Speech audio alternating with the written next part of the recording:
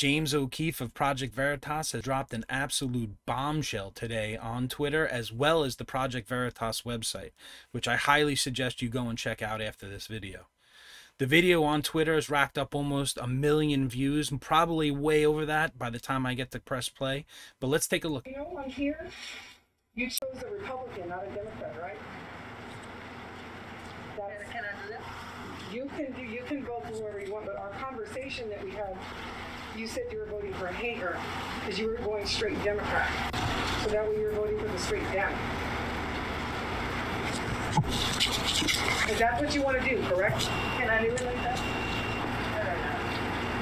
Well, I didn't want it all Democrat. Let me just show you.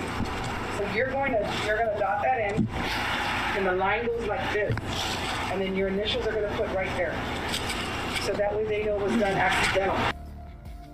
She didn't vote for who we wanted her to vote for. I know. That right there is against the law for me to tell her, like, you realize you voted for... You can't really You're not sway them supposed like to say that. nothing. Look at the shawl. Nice shawl. Oh, what's this? And she's going to say, man, Motto sent me this badass shawl.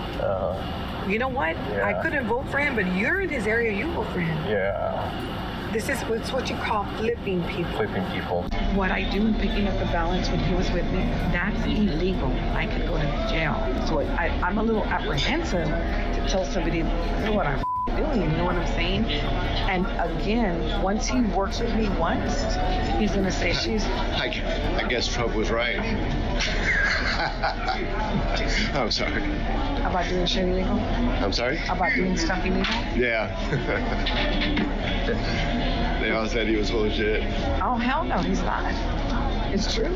Yeah. Because you're not supposed to do that. If I have a bunch of them, I'll take 20 here, 30 here, 40 here. Mix it up, not the same post office. Of course not. Yeah. So because I told her to vote for Hager, so I'm going to take a picture of her, take a picture of the ballot where it says them two on there, take a picture of you in the background so they know that you are freaking there, take a picture of us all together, and then I'm going to send it to you, and you do not let anybody else know this is what I'm doing, because if I go to prison, I do not look cute in stripes, and I will hate you forever.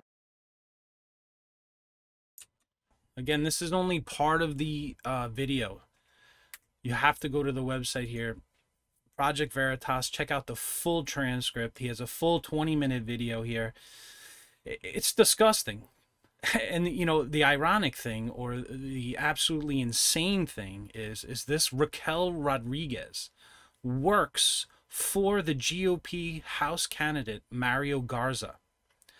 So while she's getting paid to work for Mario Garza and the GOP, she is out there harvesting ballots, bribing people to change their vote, as well as I think there was another point in this story where she basically paid for buckets of beers. She gets people down to the bar.